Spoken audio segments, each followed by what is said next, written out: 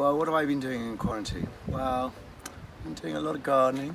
See, it's looking really nice here. I've been having put the tents up, which makes a bit more space for everybody to hang out rather than everybody being under each other's feet. And obviously, you know, trying to keep doing a bit of exercise. So we've been doing some cycling and also a bit of Qigong in the morning. Over quarantine, lots of people have been making TikToks in order to document what they've been doing. Like these here. I've also been doing lots of painting, trying to keep busy, and also a couple of jigsaw puzzles here and there.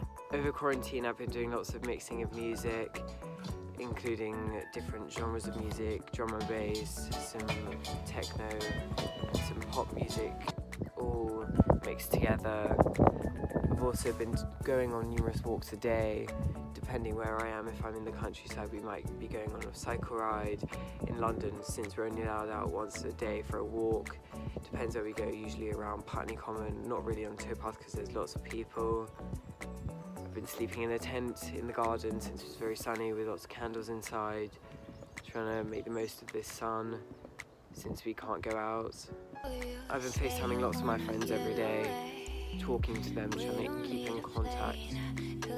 Online school has been really tricky, getting used to it all, since it's very different to what we usually used to. But once you've used it a couple of times, then you kind of get the hang of it, and it's seeming more like normal school. Since the beginning of quarantine, I've watched everything on Netflix. Beginning of quarantine, I've been using House Party as it's boomed in popularity.